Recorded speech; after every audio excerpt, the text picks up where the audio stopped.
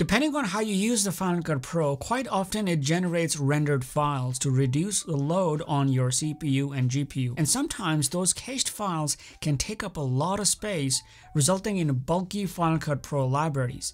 In this video, I'll be taking you through the steps you need to take to clean up the cache. Let's get into it. So I edit all my videos on external SSDs that allows me to have a lot of space and don't have to worry about the space running out. But there are still times where Final Cut Pro for some reason takes up a whole space. There was a time where I had a 1 terabyte drive almost filled up for one video. It was crazy. So I've plugged in one of my SSDs and let's open it. And we can see here that there is a newer NW700. I made that video a few weeks ago. Now you can see there are like some video files. There's a library. That's the actual output and some audio files. And there are a bunch of files that are missing because I just directly imported them into the library. You can see that it says 270 gigabytes. And if I open this library, we can see that on the right hand side when the library is selected that it's taking up 270 gigabytes. That is a lot of space. And now before I show you how to delete those files,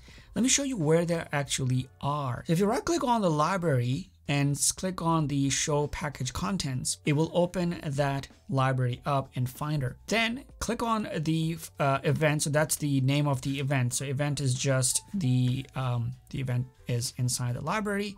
So just open the same event that you have, and you have a bunch of folders, but the only two folders that you cared about here are the original media and rendered files. If I right click and click on get info for the original media, you can see that it's 80.88 gigabytes. I had 3 cameras, multiple scenes, audio files, a whole lot of B-roll. So it kind of makes sense that it was 80 gigabytes. So that's fine. However, this rendered files, if I get info on that, that is a whopping 189.27 gigabytes. That is the actual problem. Going back to Final Cut Pro, all you have to do is just make sure that the library is selected. Now, the way I do it is for every video that I make, I create a library. So for me, I don't care about deleting all the rendered files for this one project. I'm just gonna click on File while the library is selected and click on Delete Generated Library Files. Now, if you've selected the project and not the library, then you would see the option that says Delete Generated Project Files. Does it show you for the event files? Yes. So, you know, if you have multiple events,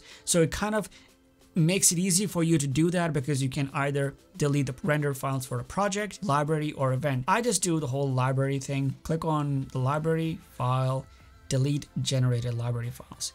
Now, in this case, what I do is I just check everything. I say delete rendered files, all, delete optimized media, delete proxy media. And once you've done that, click OK. If I go to Finder and go back to my library, you should see that it is, oops, I'm not sure what's happening.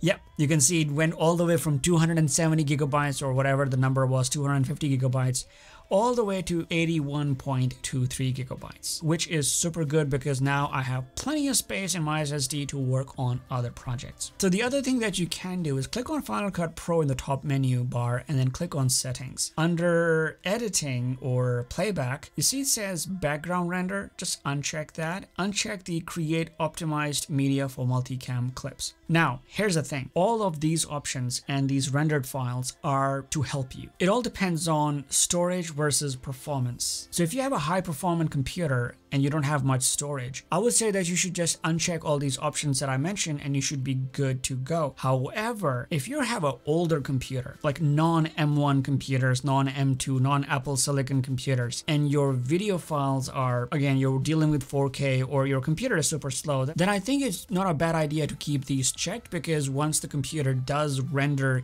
your videos, it will be easier for you to edit and export those. But the camera that I use are these A6400s and A6600s and AZV-E10s. These are the APS-C Sony cameras and they record 4K files, but they are super easy to work with.